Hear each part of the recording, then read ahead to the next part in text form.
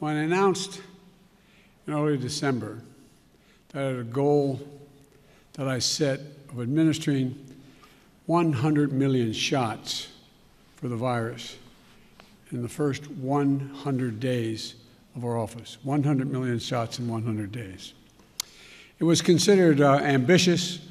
Some even suggested it was somewhat audacious. Experts said that the plan was, quote, definitely aggressive, and distribution would have to be seamless for us to be successful. One headline simply put it, quote, it won't be easy, end of quote. Well, it wasn't. When we took office, there was a lot that had to be done. We needed more vaccines, more vaccinators, more places for people to get vaccinated. And we needed a whole-of-government approach. So I directed Jeff Zients, the coordinator of our COVID-19 response, to put us on a war footing, and I meant that in a literal sense, to get us on track to truly beat this virus. And I'm proud to announce that tomorrow, 58 days into our administration, we will have met my goal of administering 100 million shots to our fellow Americans. That's weeks ahead of schedule, and even with the setbacks we faced during the winter storms. And there's another big step on the path to putting checks in pockets and shots in people's arms. When we crossed the 50 million doses just 3 weeks ago, I told you that every time we hit the 50 million mark, I'd update you on our progress. So here's where we are today. 8 weeks ago, only 8% of seniors, those most vulnerable to COVID-19, had received a vaccination. Today, 65% of people aged 65 or older have received at least one shot, and 36% are fully vaccinated. And that's key, because this is the population that represents 80% of the well over 500,000 COVID-19 deaths that have occurred in America. We have nearly doubled the amount of vaccine doses that we distribute to states, tribes, and territories each week. We have gone from 1 million shots a day that I promised in December before we were even sworn in to an average of 2.5 million shots a day, outpacing the rest of the world significantly. And here's how we accomplished this. Using the power given to a president under the Defense Production Act, we expedited critical materials in vaccine production, such as equipment, machinery, and supplies. We work with vaccine manufacturers to speed up the delivery of millions more doses and brokered a historic manufacturing partnership between competing companies who put patriotism and public health first.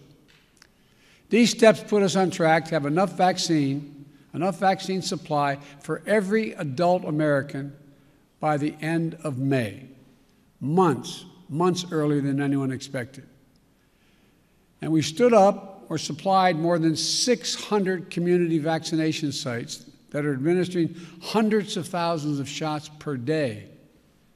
We launched the federal pharmacy program, which has allowed millions of Americans to get a shot at one of 14,000 local pharmacies in this country, the same way they get their flu shot.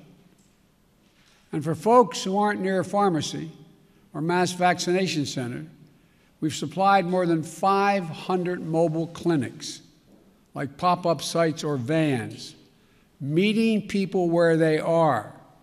We deployed nearly 6,000 federal personnel, including FEMA, active duty military, and Department of Health and Human Services to support vaccinations and serve as vaccinators, putting the needle in people's arms. We're also supplying vaccines to community health centers to reach those who have been the hardest hit and suffered the most, especially Black, Latino, Native American, and rural communities. This is really important because we believe that speed and efficiency must be matched with fairness and equity. Now, when President Harris and I took a virtual tour of a vaccination center in Arizona not long ago, one of the nurses on that tour, injecting people, giving vaccinations, said that each shot was like administering a dose of hope. A dose of hope. That's how she phrased it. Behind these 100 million shots are millions of lives changed when people receive that dose of hope. Grandparents can hug their grandchildren again. Frontline workers who can show up at their jobs without the same fear they used to have. Teachers with the confidence to head back into the classroom. These milestones are significant accomplishments, but we have much more to do, much more to do. And the American Rescue Plan will help us do it. In addition to the cash payments it provides to you and your families, it also provides the funds to add vaccinators, to supply more community vaccinations, support more community vaccination centers, and increase testing.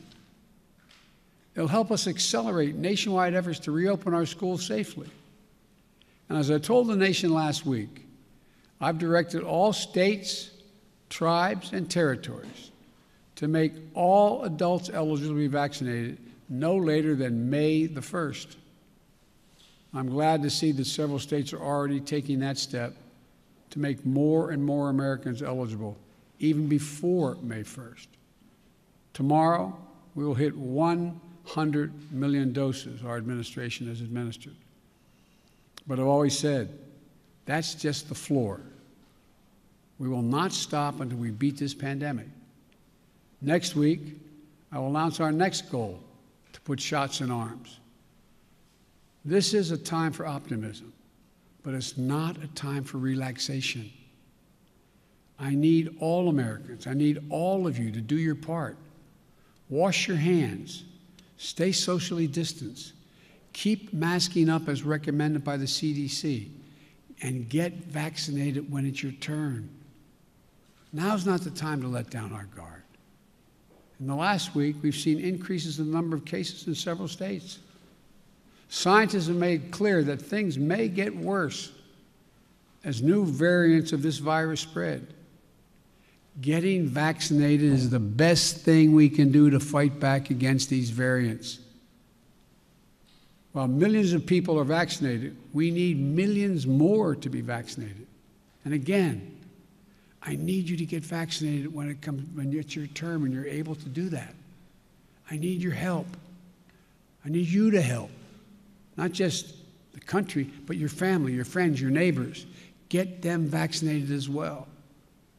If we keep our guard up, stick together, and stick with the science, we can look forward to a 4th of July that feels a bit more normal, with small groups able to gather for cookouts in backyards, and where we began to declare our independence on Independence Day from the virus.